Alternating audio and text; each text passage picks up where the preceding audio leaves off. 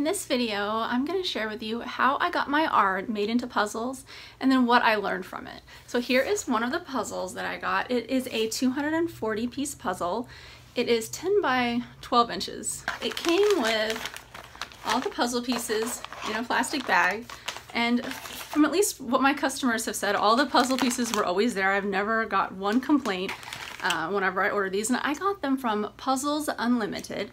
I've posted a link in the description area below. I'm not an affiliate of Puzzles Unlimited or anything like that, so I'm not getting anything from making this video. I just want to share my experience with you. Now, one of the things that I learned, because I was trying to get puzzles made of my work back in 2017. Now, I think it's a little bit different now. There are some other places aside from wholesale suppliers that you can get your puzzles made. I think like places like Redbubble or print on demand. Now I'm gonna kind of talk about the positives and negatives of each of these here in a second, but I didn't have the print on demand available at the time, so I couldn't do that. I looked at all the print on demand companies and they did not make puzzles at the time. So I had to buy my puzzles in bulk. I had to purchase 224 of these puzzles, but they allowed me to get 4 different designs. So I had 2 cat designs, and then I had a Labrador design as well as a pug design. So 2 dogs and 2 cats, and which it turned out to be 56 of each design. This size, the 10 by 12, ended up costing me $6.99 a piece. And when they are originally sent, they actually, the box closes here, and then it came with a cellophane wrapper around it so that you could tell it was new. I've obviously taken the wrapper off. I've put together this whole puzzle myself to know what it was like. And the puzzle pieces are quite small. These two are stuck together.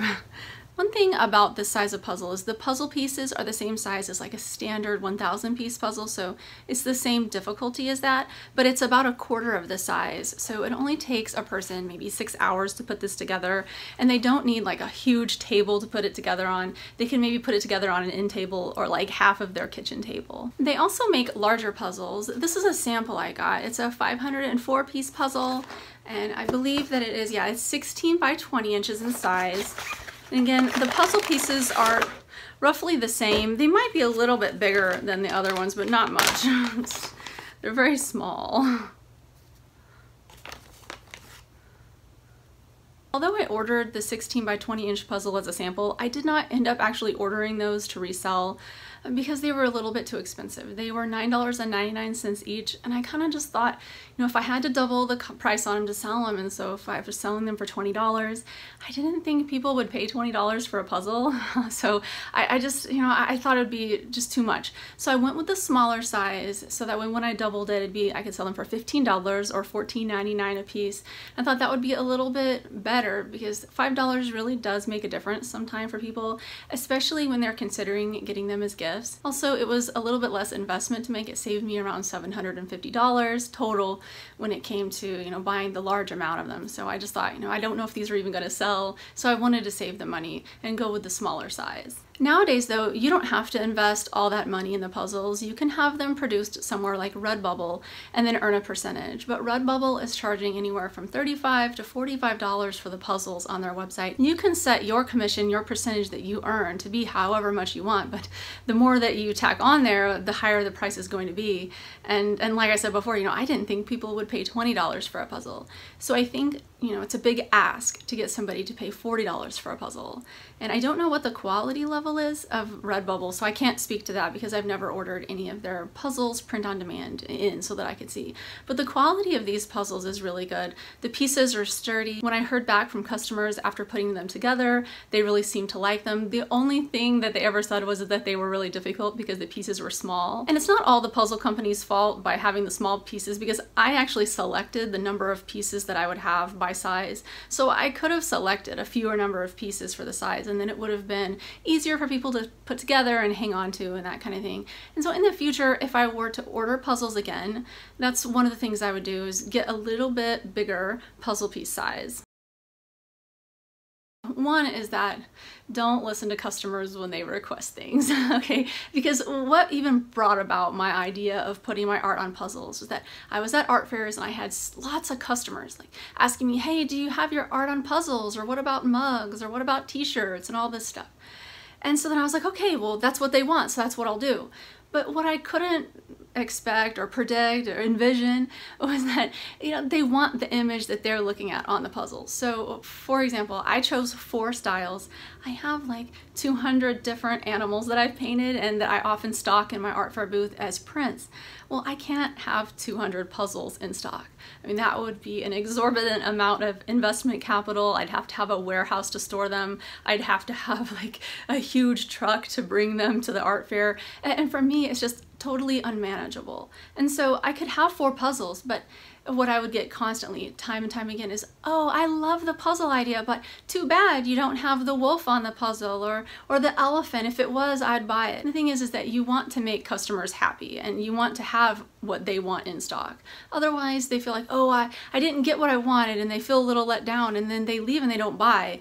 It's kind of crazy the way that is, because like I would have prints available of the other image or whatever, but it just would, you know, leave them wanting something and wishing there was what they really wanted there, and all that psychologically messes with buyer behavior and whether or not they'll actually purchase something from you.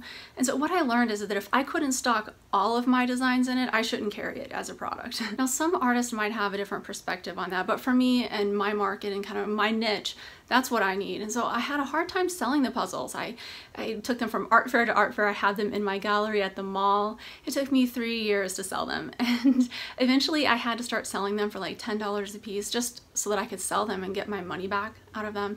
The cat puzzles went the quickest and I was able to sell them for my full $15 that I wanted to get, but the dog puzzles were just slow going.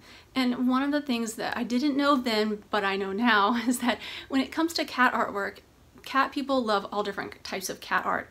And so they're not really discriminating against what kind of cat it is. If it's a cute cat, they like it because they like cats. And house cats oftentimes all look kind of similar in the way that their body's shaped and stuff. So when you have like a rainbow cat, it could really be anybody's cat. But when it comes to dogs, they want their dog's breed. They don't want some other dog breed. They don't just like dogs. I mean, some people do, but most people want their dog breed. So if they own a Chihuahua, a long-haired one, they want a long-haired Chihuahua, right? Or whatever, you know, if they own a Labrador, they want a Labrador. And so even though I picked 2 popular breeds, like the Labrador and the Pug to have on the puzzle, a lot of people didn't have those dogs. And so I had to wait until I found a customer who had that type of dog who also wanted a puzzle. So it was hard for me to get those things to align. Well, and also who was willing to pay $15 for a puzzle, because that was the other thing. Is a lot of people are used to buying puzzles at Walmart, and at Walmart you can get a puzzle for $5 or $7, you know, really cheap, and they're big 1,000-piece puzzles. They're not these little quarter-size puzzles with small pieces for 3 times as much money. And so it's a hard sell. You can try to convince the people, and I had sales, you know, bullet points that I could kind of go through that were positives, like, well, it's quicker to put together than a 1,000-piece puzzle, and you can frame it without Mod Podging it. You can just put it right in an 11 by 14 frame, hang it up on the wall, and so it becomes a piece of art. And you're supporting a local artist, you know, that kind of thing. So I had sales points that I could use to market them that would allow me to make my puzzles seem more attractive than the cheaper, bigger puzzles at Walmart. But still, that's in the person's back of their mind when they're thinking about buying a puzzle. And also what I realize is that some people are really into puzzles and they're really picky about what size and what style and how big the pieces are and how many pieces there are. Like some people, they won't even purchase a puzzle unless there's 1,000 pieces, even if it still is a small puzzle piece size. They just don't want it. They only collect 1,000-piece puzzles. And I had no idea that there were puzzle collectors that were like that serious about it, but they are. And so it's just something to realize. If you're going to go into the puzzle game, you become a puzzle maker as well as an artist, you know, so you have to kind of learn the puzzle business. So all in all, I mean, I've sold all the puzzles that I purchased and I won't be buying anymore because it was so difficult to sell them. I mean, anytime that you invest $1,500 and then it takes you like 3 years to double your money on that $1,500. I mean, maybe that seems good, but it's not really when you're having to store them and you're having to take them in and out of every single art fair booth. You're constantly trying to sell them.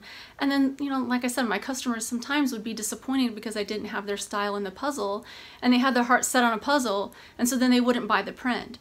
But I found that, you know, like if I didn't have the puzzles there, they'd buy a print because the puzzle never even entered their mind. And so it's all buyer psychology. So maybe actually all in all, the puzzles could have lost me sales and lost me money rather than gaining me money. And that's where I've learned just not to listen to what customers ask for, really. I know that seems bad because, you know, you should listen to your customers, you should care about your customers, but at a certain level, your customers don't really understand business, and they don't understand your business as well as you do. And so just because they're asking for a lot of things doesn't mean that you should do it from a profitability aspect of your business. That said, now that there's print on demand, if people are asking for puzzles and mugs and that kind of thing, you can have a print on demand section on your website. So like if you're selling in person, you can say, well, I don't have those here, but give them a card, go to my website and you can order them.